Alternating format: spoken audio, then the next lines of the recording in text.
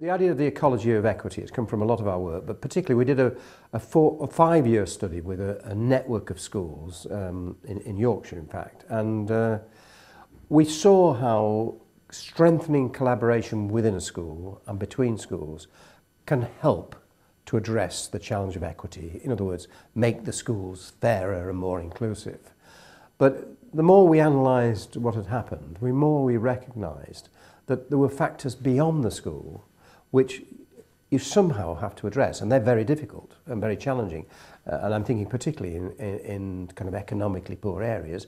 First and foremost, of course, the need to link with families. I mean, however well we know the children, we don't know them as well as the families. So somehow there has to be a link with families who feel they're part of the process of helping their children to learn.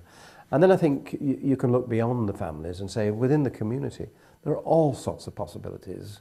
Churches and faith organisations, local business, sports, arts organisations, sometimes big ones, sometimes small local ones. And I think what I've seen that if schools have really made progress around this equity agenda, that they're preoccupied with 3 sets of factors: what they do within their school, what they do with other schools, and what they do with the wider community. And so what I'm suggesting is you need a coordinated strategy to address all 3 sets of factors. And that's what we've called the ecology of equity. It's looking at factors that can inhibit children's learning, which can also sometimes be factors that can facilitate children's learning.